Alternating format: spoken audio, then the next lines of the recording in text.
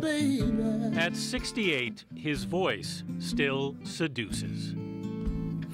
What about the way you love me? Do you do anything to keep your voice as good as it still sounds? Nothing? No. Some people's voice change as they get older or different ages, but mine is still about the same. I can hit higher notes now. Yeah. Only thing I do is step on my foot.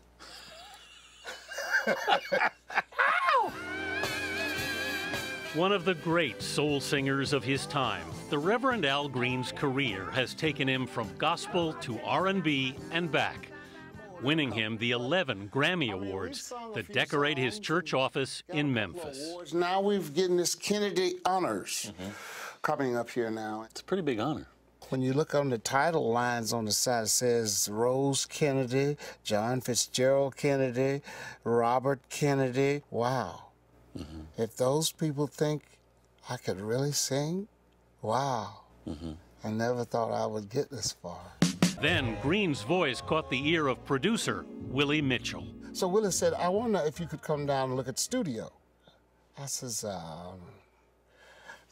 no. So I went back to Grand Rapids. Why didn't you go? I didn't know what he wanted, and I didn't see the vision that he saw. He discovered Al Green, I didn't. I was trying to sing like Wilson Pickett, James Brown, and all these other folks.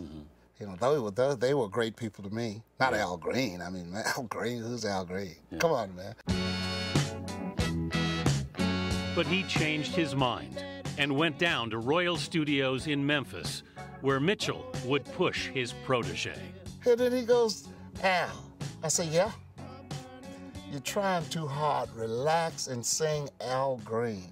I said, yeah, but see, I don't know how Al Green sounds. I'm not gonna even try. I said, well, this man done made me mad. I went outside, I got my Corvette, I did donuts in the street. And I let off some steam. Then I come back in, I say, okay, now what do you want to sing? I'm not gonna even try to even put no emphasis in it at all.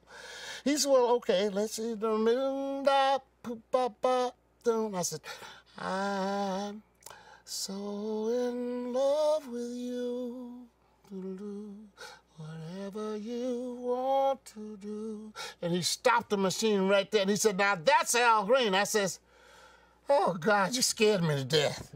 So, it's all right with me. It was 1970, and the next 4 years would be Al Green's golden era. He and Mitchell would score 8 gold singles.